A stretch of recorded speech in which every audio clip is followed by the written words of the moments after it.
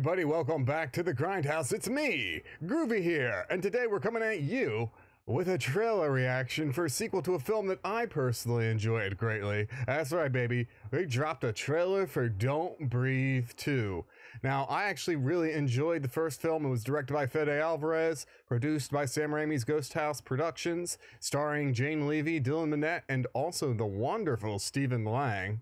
And yeah, I'm not sure how many of those people are coming back for this sequel. I feel like this trailer kind of dropped out of the middle of nowhere. But let's take a peek, let's put on our headphones, and let's see what we got going on.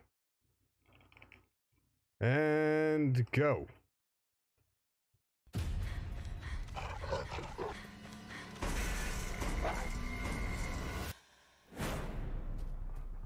Huh.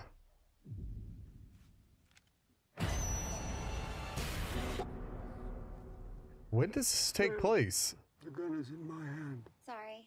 I'll make it next time. You almost got me, didn't you, boy? We had a lot of fun today. I could take her again next week. No. Home safer. Produced by Fede Alvarez. Okay, so this is a completely new girl.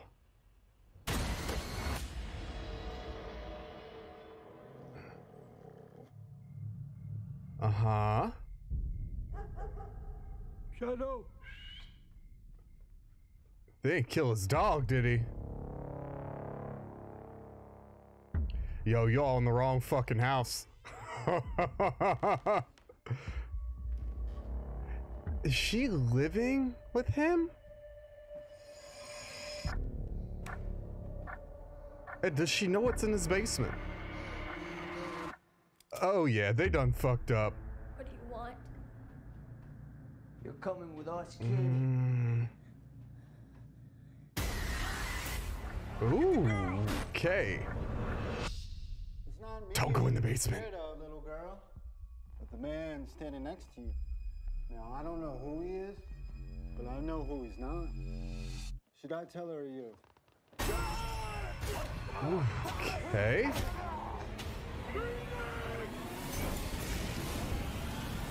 Okay. He's gonna come for me. You're gonna see what I see. Absolutely nothing.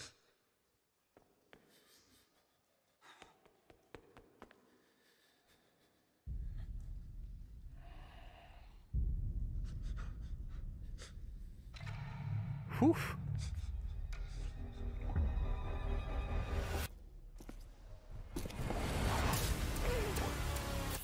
Don't blink, baby.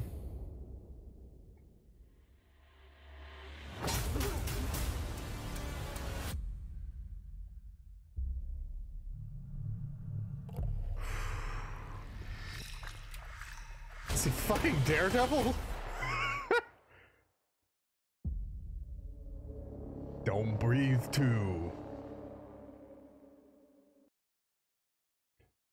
Alrighty, well. That looked pretty good, actually. I'm not going to lie.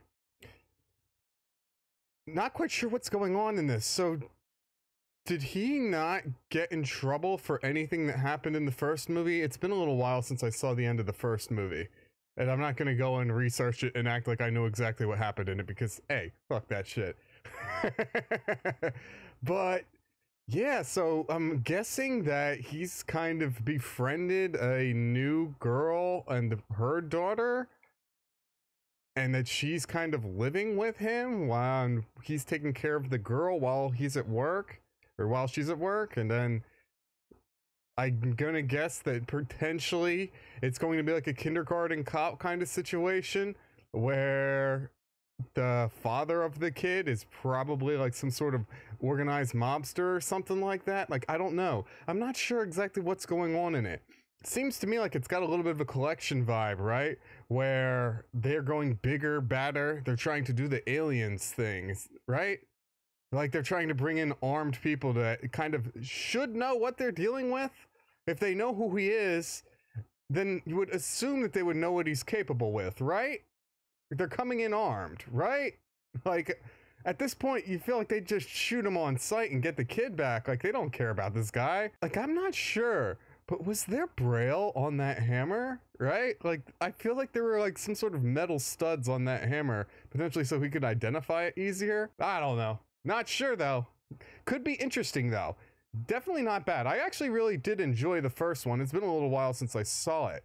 And then I don't think this is directed by Fede Alvarez, right? It's directed by somebody else, but it's like produced and written by Fede Alvarez.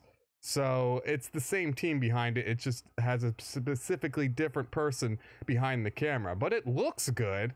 I'm just curious as to how we get to this point in the man's timeline. But other than that, I'm gonna call this one. We got more stuff to record. I hope you guys enjoyed this video. If you did, make sure to hit a like button. Make sure to subscribe to the channel so you know when we go in and drop more content here for you. Until next time, stay safe, stay scared, but no matter what you do, stay groovy, people.